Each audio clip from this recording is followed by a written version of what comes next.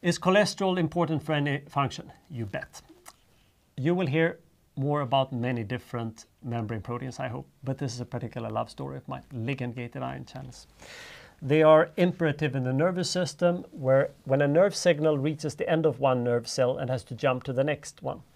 This happens by releasing small compounds, neurotransmitters, that diffuse over, say, 10 micrometers or so. And then they bind to another receptor.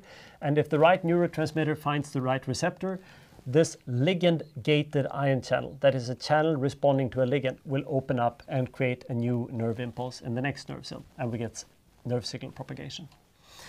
For a long time, we hardly knew anything about these receptors, but today we do. They're fascinating because they're kind of Dr. Jekyll and Mr. Hyde of receptors. They can be either anionic or cationic channels. Sorry, the wrong order there. No, anionic and cationic. They can bind any of a bunch, like a dozen different small neurotransmitters, and depending on what receptor I have, I will either hyperpolarize or depolarize the membrane. In addition to that, they're very sensitive to small compounds such as anesthetics, alcohol. It's in fact the main targets of those compounds, but they don't compete with this ligand. And in fact, these compounds can't open the channel. They can only amplify or dampen this property. I won't take you through all the details of them, but I will show what they do with cholesterol. So normally, under normal circumstances, one of these channels, say the 5-HT3 serotonin receptor, it's going to work great. And we can measure that in the lab by adding a bit of the molecule, opening it, and then you see these currents. And then after a while it will close, and then we add a bit of the compound again, and this repeatedly. If I now take the same channel and repeat the experiments, but in a membrane deficient in cholesterol, this is what happens. Do you see? There's almost no current at all remaining. So this is a channel that is not just that cholesterol can somehow influence the channel. It's a channel where the normal functionality will not work at all unless you have cholesterol present in the membrane. And that's kind of interesting because this is a nerve system channel that will only occur in vertebrates. Vertebrates will always have cholesterol expressed. But then we have bacteria, and bacteria do not have cholesterol expressed, which is correlated, again, with not having a nervous system. 20 years ago, we didn't have any good structures of these channels. Today we do. The first structures were determined by Nigel Unwin, very low resolution cryo-EM results by today's standards. It was amazing then. We were thrilled when this came out. So this is the two-dimensional class just of the transmembrane section. And what made us ecstatic here is that we could see that it's a pentamer, 5 different subunits, and each subunit has 4 helices going straight to the membrane. There is 1 helix in each subunit pointing towards the pore, the red part there, and then 1 helix pointing furthest out from the membrane. We couldn't see any cholesterol there, though. That's the acetylcholine receptor, by the way. But armed with that, there were several groups that had really interesting hypotheses where the cholesterol might bind. It could go perhaps between the helices in different places, maybe in the outer parts, maybe attached on the surface. And Grace Brannigan and Michael Klein did a beautiful set of simulations where they just made attempts placing cholesterol in different places, and then they tried to reason what would that lead to, and then comparing that to Nigel Unwin's structure. I'm not showing you this because it's right. In fact, it turned out to be wrong, but it's still a beautiful hypothesis. And I think this is how we should develop science. Come up with that hypothesis, test it against experiment, discard the ones that are already incompatible, and as new experimental data comes out, then we might have to discard more of our models, or maybe even all of our models. But it's a role model for how science should be done. Why am I mentioning this? Well, because today we have structures where we see that cholesterol. Remember that 4th helix, the one furthest away from the pore? A few years ago, we started getting more and more functional indications that if you do mutations in that helix, under some circumstances, it appears that we influence how the channel works, and that could be related to cholesterol binding.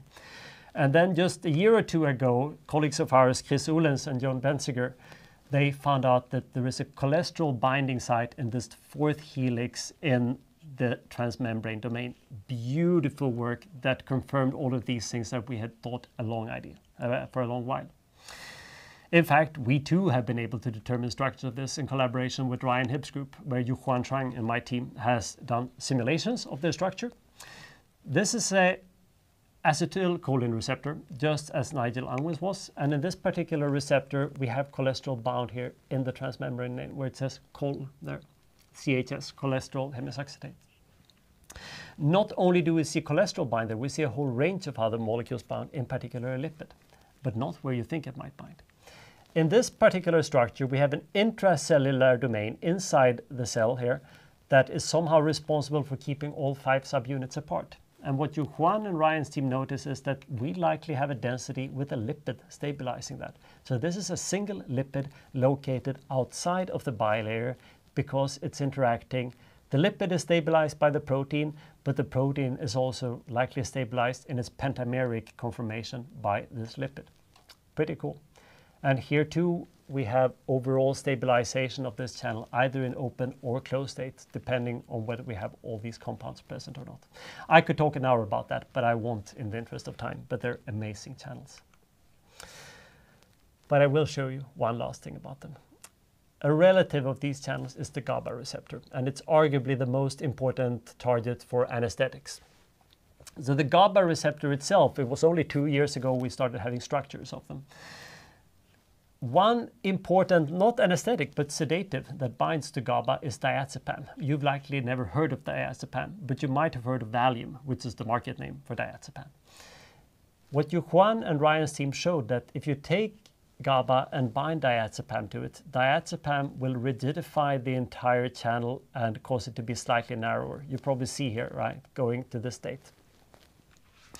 And that likely explains some of the effect that we'll have in our nervous system. We're changing the conductance in these channels because we now have diazepam bound. If you do this experiment and happen to take too much diazepam, Valium, that can be pretty severe, and then you might end up in the emergency room, and then they have to give you an antidote. And the antidote to this would be flumazenil, which is another small compound. GABA plus flumazenil, when we're binding flumazenil to the same protein, do you see here how flumazenil appears to have the opposite effect? It makes the entire transmembrane domain slightly looser and pushes the subunits apart. So it makes sense. Flumazenil will have an opposite effect and counter the effect of diazepam.